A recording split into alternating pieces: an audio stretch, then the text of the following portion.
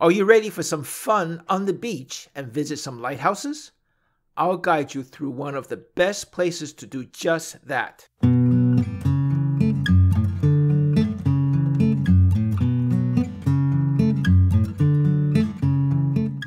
Jutting way out into the Atlantic is a narrow strip of land known as the Outer Banks. On one side of this narrow strip is the sometimes angry Atlantic Ocean. On the other side is the calm Sound. These barrier islands take the brunt of the Atlantic storms and protect the mainland. Cape Hatteras National Seashore preserves 70 miles of the Outer Banks, from Whalebone Junction to Ocracoke. The northern end starts at the junction of US 64-264 and NC 12, which runs the length of the park. It starts at Bodie Island, crosses Oregon Inlet to Hatteras Island, through the Pea Island National Wildlife Refuge, past several small towns, the Cape Hatteras Light Station, to the town of Hatteras. This is where Highway 12 ends. To get to the rest of the National Seashore, take the ferry across Hatteras Inlet to Ocracoke Island, Ocracoke, and the Ocracoke Lighthouse. There are ferries to the mainland from Ocracoke that takes about 2.5 hours. Highway 12 is a beautiful drive, but it's a slow drive. It's nestled between the dunes of the Atlantic side and the shallow waters of the Sound side. At its narrowest point, it's only 150 yards wide, near the Hollover Day Use area. Just imagine, a mere 1.5 football fields separate the Sound from the ocean. Cape Hatteras National Seashore was the first national seashore in America, established in 1953.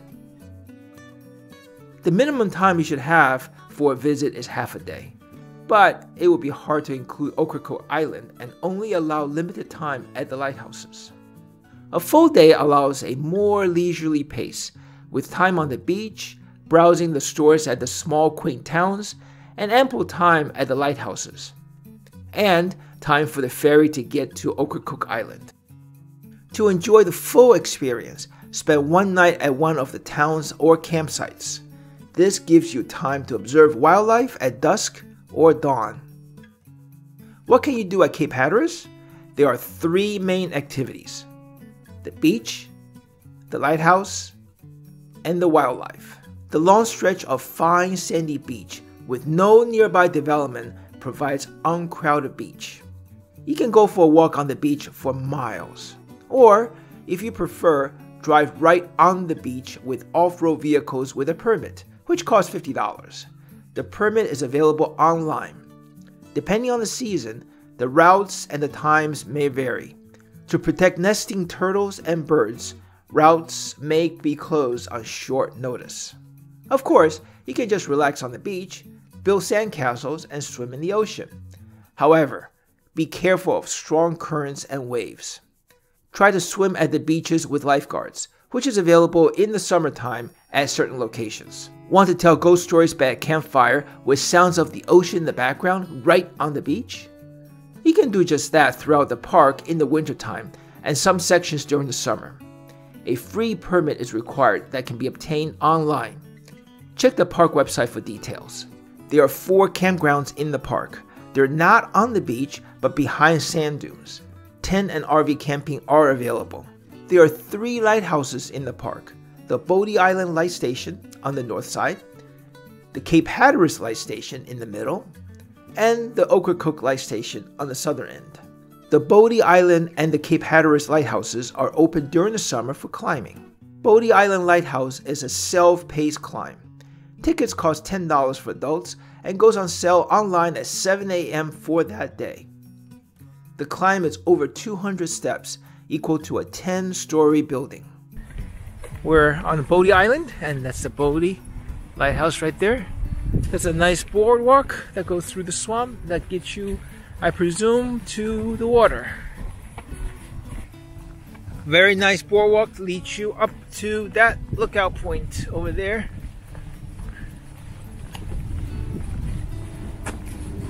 And you see all these thick marsh. And according to the sign, there's venomous snakes in there, so better be careful. Don't go in there.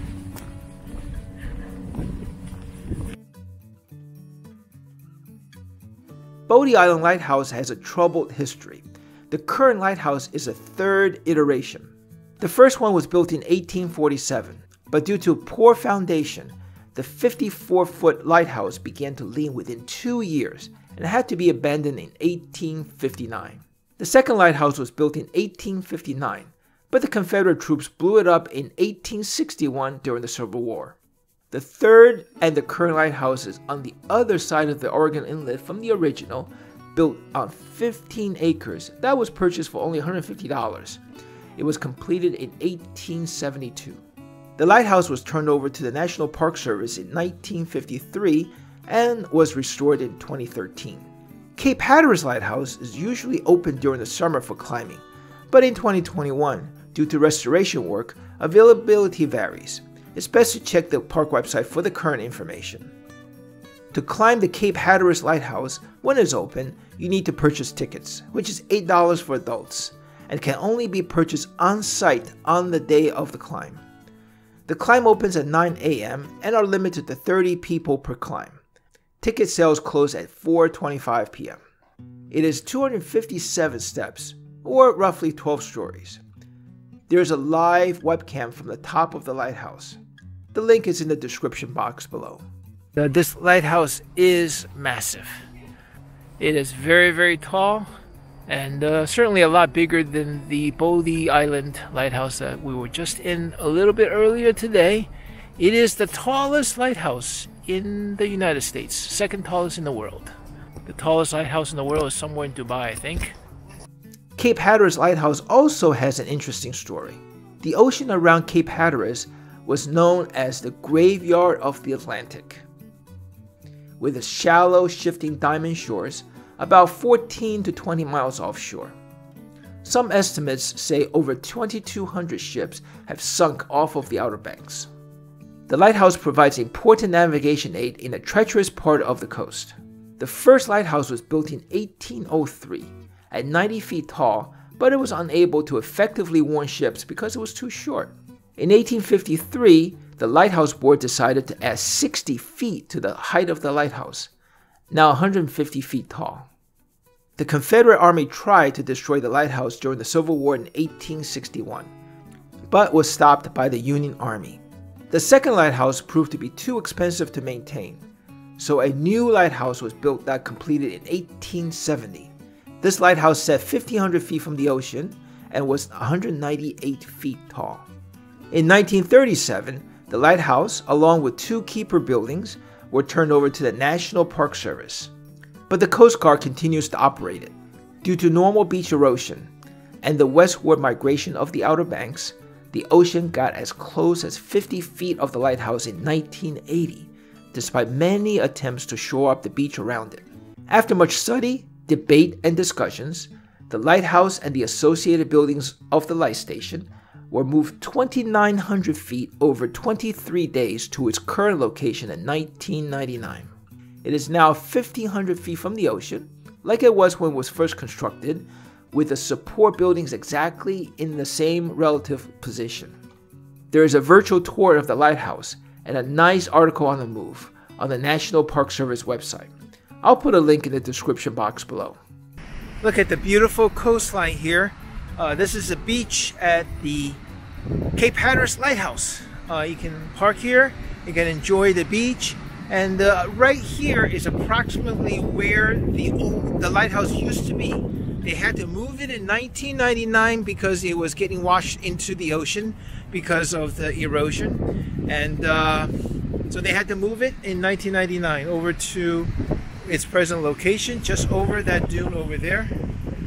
And but you can come here, and there's a nice facilities park, and just enjoy the beach right here. You can see a couple of people fishing here in the off season, and it is absolutely gorgeous over here. The Ocracoke Light Station on Ocracoke Island greets the visitors to Ocracoke Inlet, the only reasonably navigable waterway for ships to inland ports. The lighthouse stands at 75 feet tall and is the second iteration of this lighthouse. The original was built in 1794 as a wooden tower, but was made obsolete as the channel shifted a mile away It was destroyed by lightning in 1818. The current brick lighthouse was completed in 1823 at a cost of only $11,359. The lighthouse is not open to climbing, but the outside is open. Together with the Pea Island National Wildlife Refuge, there are plenty of wildlife to observe. Birds, especially during spring and fall migration season, are plentiful. Many species overwinter at Cape Hatteras. The Bodie Island Marsh Blind and the observation deck at Bodie Island Light Station are good places to observe birds. At Pea Island National Wildlife Refuge, the North Pond Wildlife Trail is a half-mile walk that ends with a spectacular view of the pond. However, be sure to bring bug repellent as the place can be buggy. There are wild horses on Ocracoke Island, which is very well known. At the beach, there are nesting turtles who should not be disturbed. The beach where there are turtle nesting activities are often closed.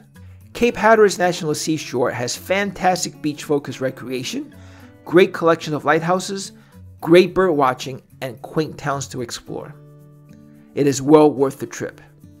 Cape Hatteras, the Wright Brothers Memorial, Jockey's Ridge State Park, and Fort Raleigh make a great trip to the Outer Banks of North Carolina.